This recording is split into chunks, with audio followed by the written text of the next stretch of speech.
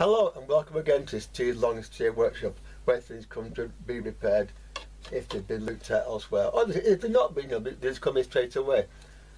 Today I've got something that's not radio related but still electronics related, because many of you would know I like tape recorders. This is quite a rare one now. It's a Walter.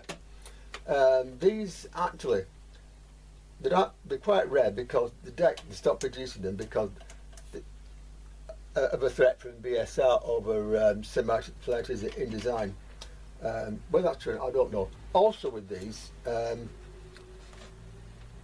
people tended to say they were rough sounding and not very good. So, now I've got one. Let's see if it's true or not. As always, we start by having a look at what it's like to start with. So, that's fast forward. That's rewind. Okay.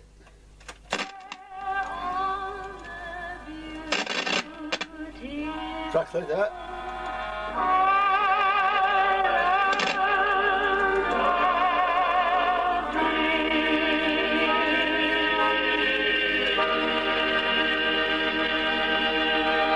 Thank you.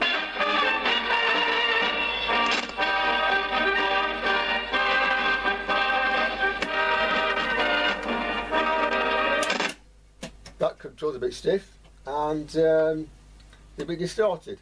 So the stuff's to be going on with here, so let's have a look and see exactly what is happening and of course what may not be happening as well.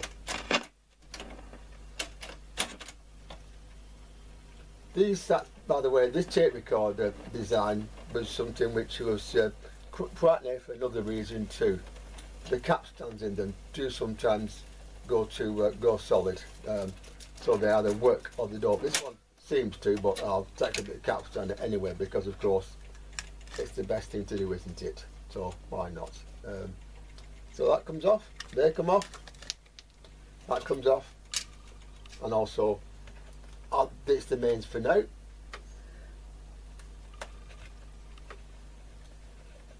Like so, and I'll put this, and we'll put certain bits out of the way and have a look inside it.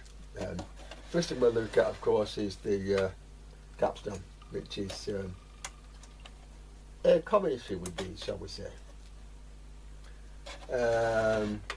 This one appears to be in good condition. Needs a new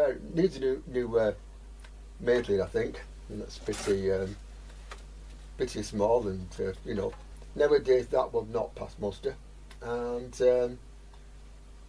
we'll see what we can find. I'm not going to manual yet, so I'll have a quick look inside and see if we can how to get it apart without too much fuss. Like I said, these can be interesting sets to work on because of course they can be well, interesting in many different ways.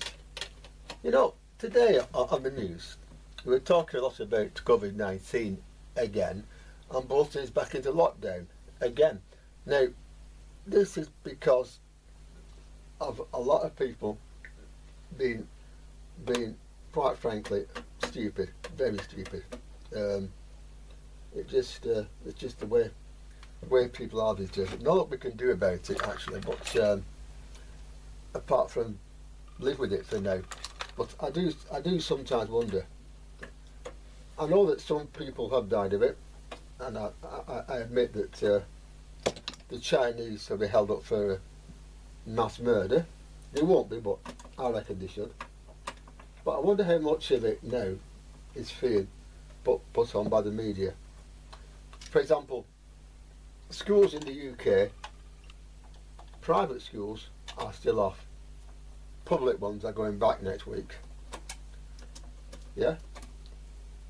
Not only gatherings of more than, well, I think it's 30 people, yeah? Yeah, the kids are at school. Now, when I was at school, there were more than 30 kids there. You know, there were a lot more than 30 kids. So why is it okay for them to want to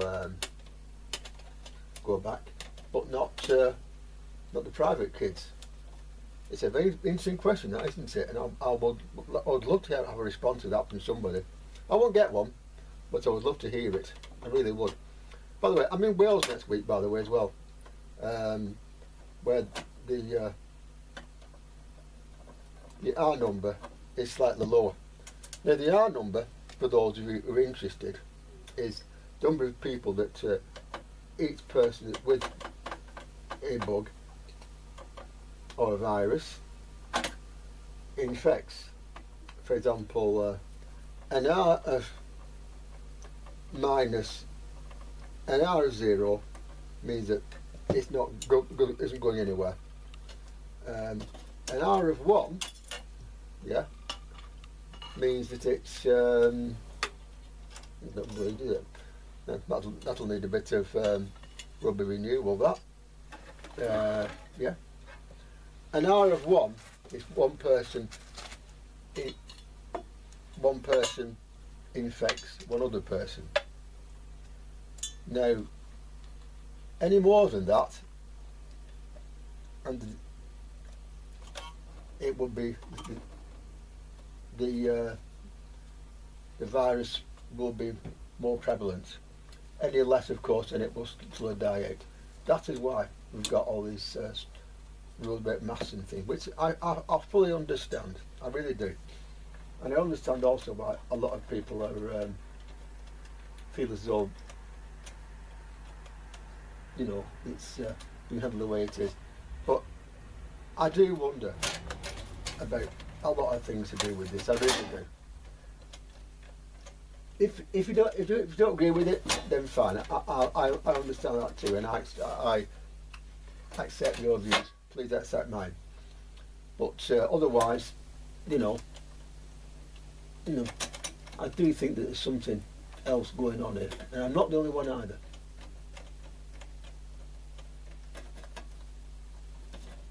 I mean, I am high risk. I've got a stroke problem, a kidney problem, and I have to take various drugs as a result.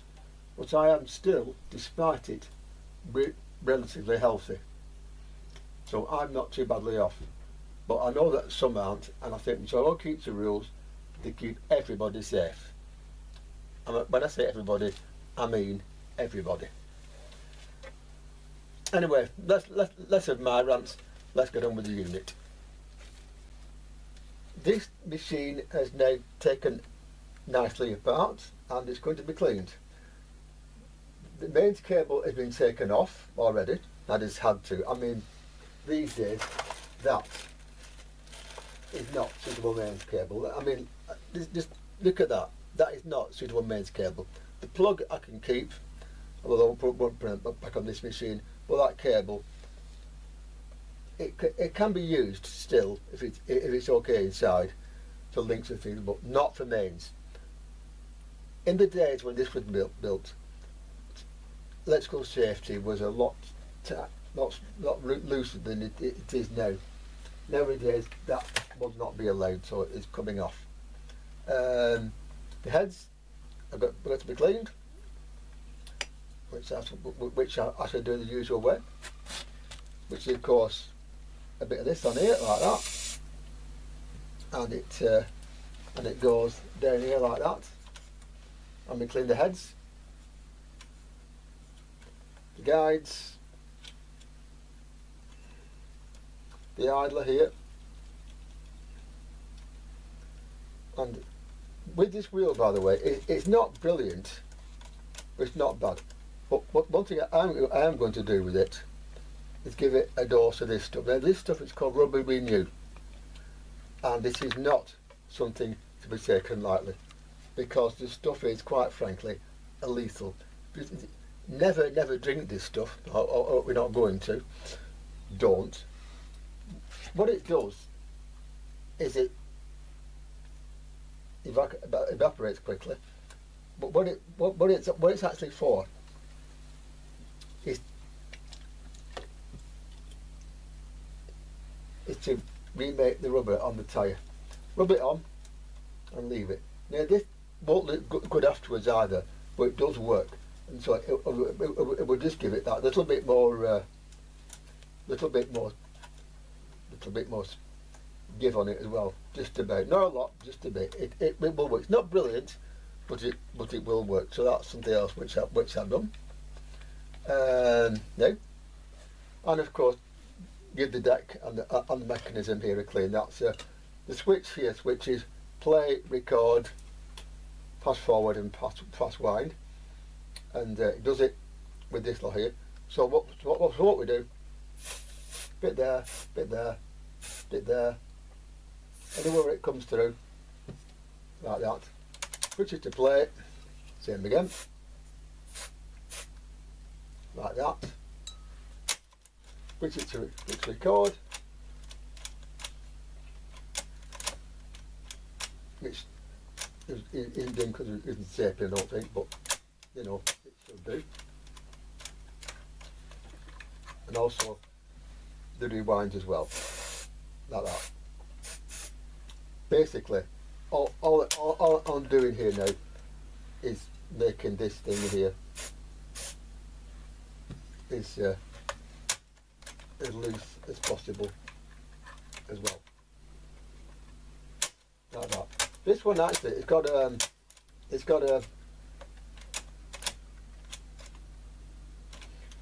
now that's the eraser there, you see. The eraser in this is not counter circuit, it's a little magnet. If it's not erasing properly, I'll just magnetise that again. That's simple enough. It's a cheap way of doing it, but this used these days was cassette player quite a lot. But in the day it was not, let's say it wasn't exactly done, you know, but no, it was.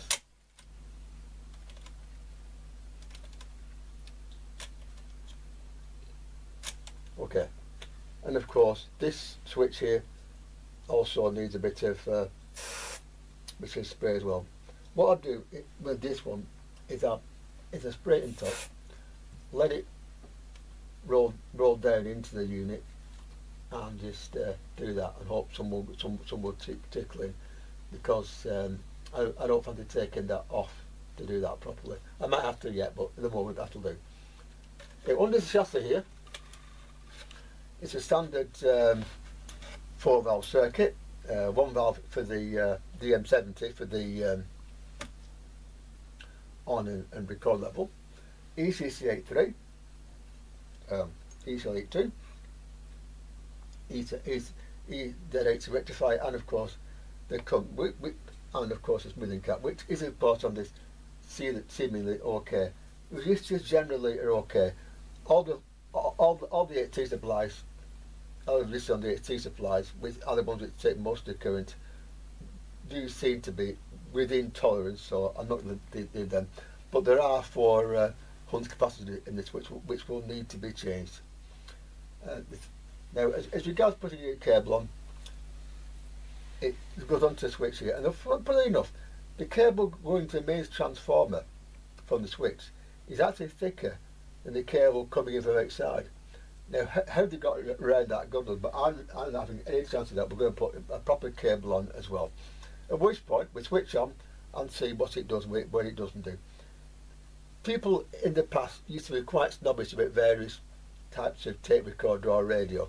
One example being Rank Bush Murphy, because the Bush stuff always more expensive than always cheaper than the Murphy stuff. The Murphy was more expensive than the Bush stuff, but inside they were the same set, so that thing was going on even then, you know, but not as much as today. But the Philips, well, they said that Philips the seller and there was Casa, and that telephone to record I had a while ago was cheaper than its Philips counterpart, although inside again they were the same machine. There you go. So anyway, that's what we're up to with it, and now of course I've got to toss out a cable and 4 capacitors, and then we'll try it. So until then, until tomorrow, I will say goodbye, and of course tomorrow for you will come up about now.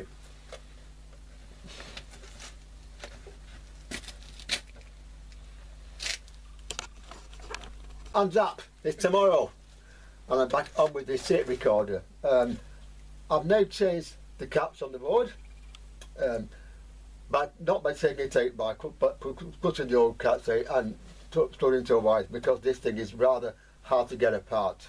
I've cleaned up all the connects, and I've put a new cable on as well, rather than that bell cable it had before. So let's see what happens. Now with this machine, up and down are fast forward and rewind, but that's the play. Let's do that again.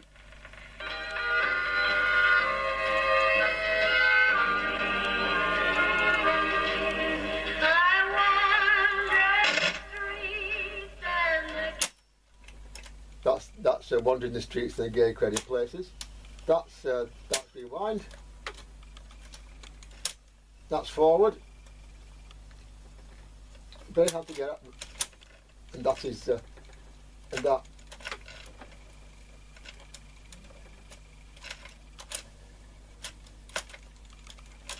Is record, which I'm not happy with on this yet, but you know, I'll look and see why it don't go to record properly. If I hold it in, it's fine like that. Otherwise, it's not. So it's something else I need to look at. But that's where we're up to with it. And by the way, this is the record. It does actually erase as well, as you can hear there. Any minute now, it'll come back, and we should have music again. Please, God.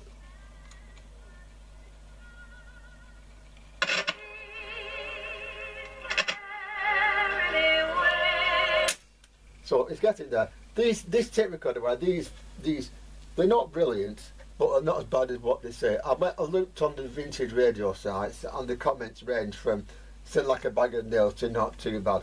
But there are with this machine things which corners which have been crossed which really should not have been. I don't know why. For example, that is the way that comes to mind.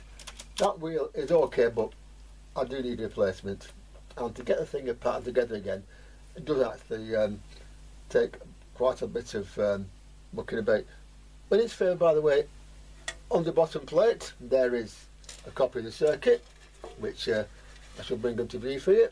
There we are. So a circuit there.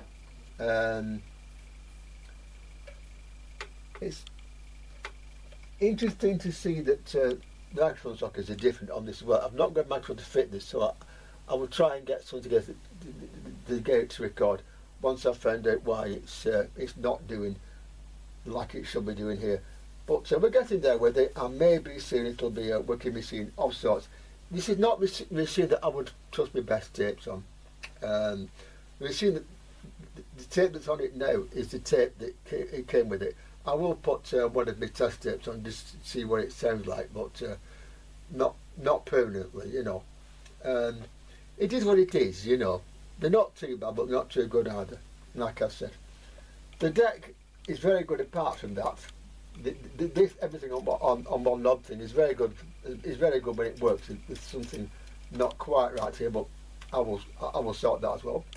The M70 on the record level, that's the cheap version that was also used on that Stella I had a few weeks ago.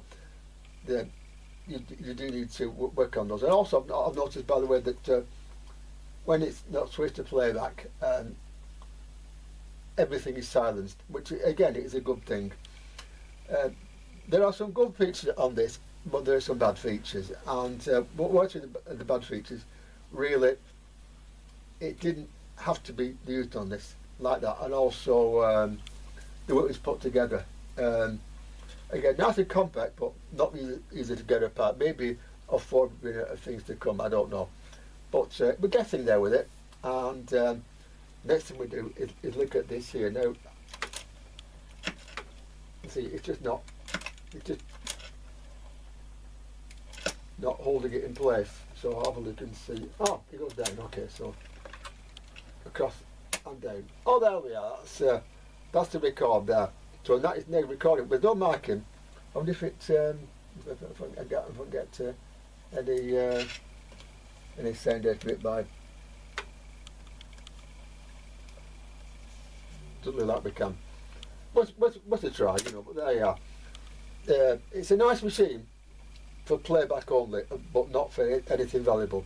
They are what they are, like I said. But every tape recorder, every radio, every TV, every record player deserves a chance, and this has got the same chance as everything else. So we're nearly there with it. Also, with tape recorders, anybody that starts in this business, most would recommend that they start with radios or record players. I say tape recorders, not one of these.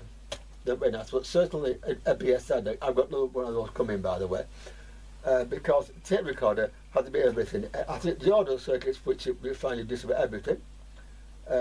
Oscillator circuit, like you find in radios, mechanics, you know, like you find in record players, you know. So a tape recorder is a good grounding. So always, I would say, start with a tape recorder, not an expensive one, but a tape recorder all the same. Whether Fidelities or the BSR TD2 deck, something like that, just to get going. I wouldn't recommend starting on one of these, although they are a nice machine. So, like I said, we'll I'll have a look at that again, make sure it's okay, cleaned up, and then hopefully it'll go back to it and work. But I'm going to look and see what we can do with the record of this, just to see whether it works or not. Again, I've also, by the way, changed the lead, like I said, because bell wire is not suitable for a machine like this. And quite frankly, the fact that it was on there by the manufacturer was another shortcut which I have permanently removed from the circuit for good. So this, by the way, this is a safe block or a quick test. What this does, that's this thing here. Yeah. Always was having. 1, 2, 3 there. Blue neutral, green earth obviously, and live is grey. That's modern colouring. Old colouring, by the way, is green rather than green and yellow on the earth, black and red. But now it's changed to blue and brown. That's that one. And these are 35 quid, although I got this one for a bit less because I got it off somebody I know. And they're very worth having, very much worth having, because you know you just do that and everything's dead as well. So get one. That's my recommendation for you. Get one of these. Very much worth having. Don't look about pleased with IC leads and wire. That's dangerous, but that is completely safe. Just very quickly, let's have a look at the circuit for this thing. It's a standard tape recorder circuit, 2-valve circuit. There are more, but this is a very common circuit, using a lot of different tape recorders. But this one, there's a few things, few corners cut which shouldn't be. We'll come to that. On playback, dead simple. In from the head, amplifier circuit. Ignore that one. That's just the M70. That's for level only, and the amplification, pentode in the speaker. It's very simple, and this side of it with the rectifier is the same as any set. And switching to record, however, now when recording on a tape, you can't just use ordinary sine wave. It has to have a bias signal attached to it, but 100 megs or so, and this is 85 megahertz, so it might not be the greatest machine in the world because of that. Switching to record, that stays as amp circuit. Micro input is there, and radio input or drum input is there. Yeah, again, that comes into play now as a level meter. And over here, you get amplifier circuit and an oscillator circuit to put a bias on to go on the tape. The thing is, with that oscillator circuit working at 85 kilohertz, there is no reason why they couldn't have put an ordinary erase head on this thing rather than a piece of wire, rather than a magnet. But they did. Again, it's more common with more modern machines, but this is one of the first ones that did it. So it's say a warning of things to come, as it were. But that's basically how this thing works. Another thing which they do, which didn't as it pleased people at the time or now, most tape recorders used a 4-nut socket here on the mic in, radio in, and out socket, output and output sockets here. This one didn't. It used what appeared to be sockets out of old battery portables. Again, it was cheap. It was cheap that way, and it didn't really do things very well. But that's the way of the beast. Also with this one, by the way, nothing that well, I'll say if it lifted up like that, you see, the transformer there, yeah, the transformer on these does of course tend to have 50 hertz on it, and that's the smoothing cap, and that's the EZ80 there. Now it's very close to the amplifier circuit here, and so there could be some hum from that. Again, that really should have been over here, but it wasn't. It was put over there. These are things which really are design issues, and there's not really a lot we can do with them apart from that. Also with this, of course, in order to test it on record, we need to find out where to put the mic in, because I might possibly put it in across that capacitor there. C1 on the circuit here. Put the circuit up again. Put it across there, and we'll see if it records. But that is a quick look at the circuit. And now also, by the way, I've also got, if it comes apart, please, thank you very much. That's the that is the circuit, and what it looks like inside. So that is that board there. So let's I'll just get a microphone, and we'll see if we can get it to operate that way. Right now, at this point, I've got this tape recorder set up in a rather interesting way. I don't have sockets and plugs for this, so what I've done is I've taken this crystal microphone, which it should take okay, and linked it to a crock leads, and the crock leads have gone to the unit. So now, of course, what we've got is a tape recorder linked up to a microphone without using the plug and socket, but apart from that it's fine. So if I was to now switch it on, like so, give it time to warm up, which I'm doing right now, and in a minute now it shall come to and start to do something. If we're lucky, even play, like, you know.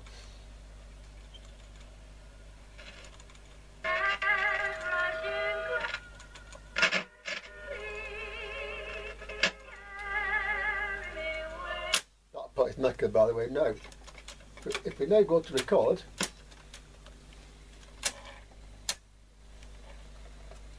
one, 2, 3, 4, 5, 5, 4, 3, 2, 1. 1, 2, 3, 4, 5, 5, 4, 3, 2, 1. The DM70 is registered the microphone, so the microphone's connected okay. So now, possibly, it might have gone to tape as well. We'll see in a second.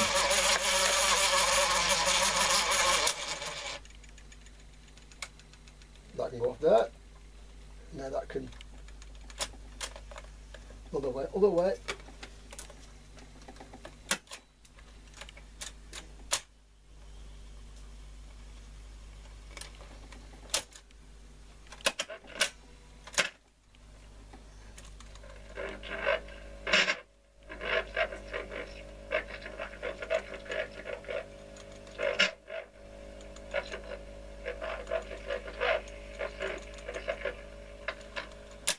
Well, we tried our best, didn't we?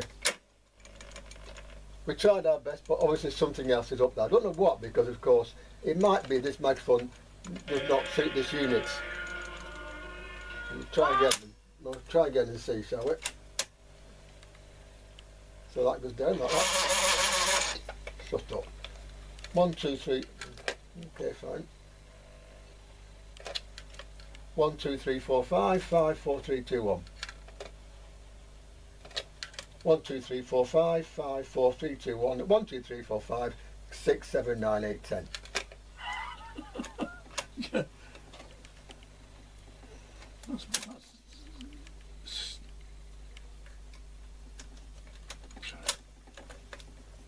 Oh yeah. Lucky thing.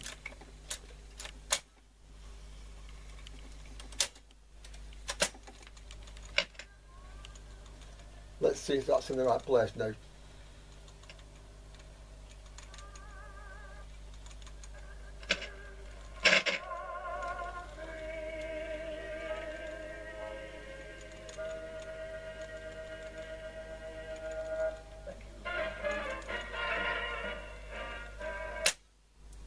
We'll try that again.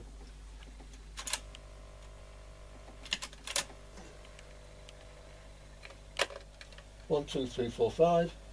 Is that connected okay? Oh, will come off. This is, I think this is microphone actually, we'll see in a minute.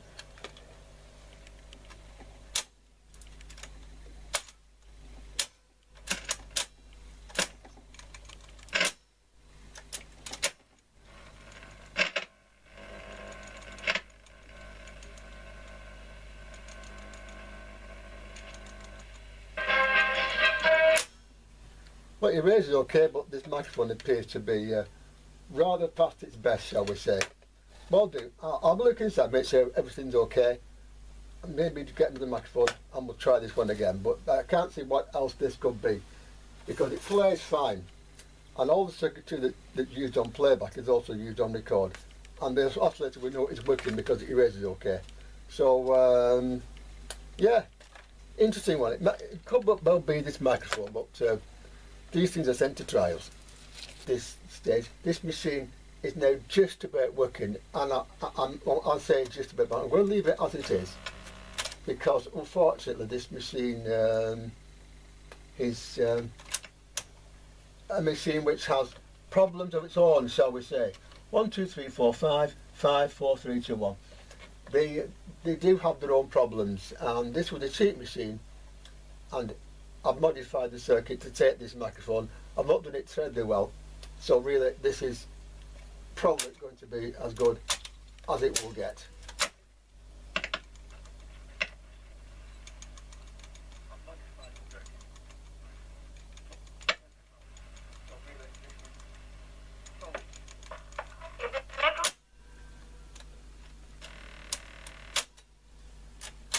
I mean, really, this machine, it's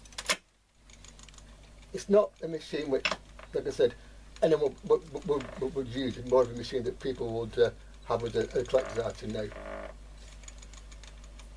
Let's see if that's any better.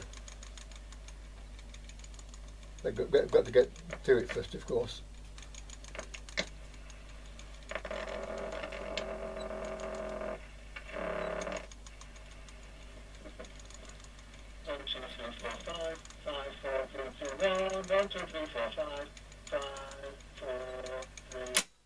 There we are. That is probably about as good as that machine's going to go. The reason is that the thing is so cheap, and the microphone it meant to go with isn't with it, and basically this is as far as I want to take this machine. It works. It doesn't work brilliantly, but it works. So now I'm going to put it back together again, clean it, and try it with another tape. That really is as far as I want to go with this machine. It's had new caps to improve the playback. It's been cleaned thoroughly. The controls have been loosened, but there are so many little faults with it that are design faults. It really is not worth doing.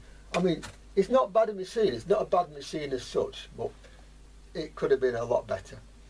I wouldn't say that these machines sounded like a bag of nails, well, on playback anyway, but the record does leave a bit to be desired. Right, well, it's now back in its case. The case had been cleaned a little bit, and it does actually work quite well, this actually now. for a machine of its age and its price. And as I said before, there are certain areas in it which are, so we say, being cut down price. It shouldn't have been. What you that matter, what you that don't, but there you go. It's what it is. It plays rather well actually. This tape, by the way, is My Fair Lady. It's an American recording. This actually. These were very common back in the day. Tons of people had them, and there's lots knocking about, and they're ideal for testing tape recordings with. So always get a few. Get them on eBay for next to now. So, well, these came from a radio fair. But this one is My Fair Lady, and we'll hear a little bit of it in a minute. But first of all, here in Bolton at the moment, we are now the worst place in the country for coronavirus cases. I kid you not. There are two sides to this, and I must admit that in my situation, I do feel that, you know, people, for my sake, people should keep to social distancing. But having said that, I wonder how much of it is actually, it means people are actually ill with it, because okay, 98.5% of cases survive, but that 1% could be your son, your daughter, your grandma, your granddad, whatever. And if it's one of those people, then it does affect you, and that's what the government are trying to. I hope the government are trying to minimise. But having said that, coming home from the hospital today, I was following behind a school bus full of kids. No 2 metres in sight, no 1 metre, and nobody had a mask on. So you wonder, don't you? Because it's mostly the kids and the young people aren't affected by it, although they can carry it. So those kids will then take the virus home to parents, grandparents, or whatever. So, you know, even if you're a kid, please. I know wearing a mask isn't the best thing in the world, and I do it when I go out, not in here obviously, but, you know, I'm on my own in here. But generally speaking, you know, when I go out, I have them in the car, you know, so please wear them. But at the same time, the police and such like, please, you don't have to go in there straight away and find people or come to drag them out of shops. Try talking to people rather than just being the way that police are these days, because both sides are at fault here, I think, and I think the people who go out there and have rapes and all that part of it at the moment, they are just as bad as the police, and anyway the worst. The police have got a job to do. Okay, some of them are doing it in a very heavy-handed way, which I don't condone either, but you know, your son, your daughter will come home from one of these dudes with the virus, and your mother or your father or you could get it. So you know, it swings and roundabouts. Anyway, that's my rant for the day, from Bolton, which is the worst in the country right now for cases. So one does wonder, doesn't one? Anyway, like I said, this is My Fair Lady, and it should start any second now. Please. There we are.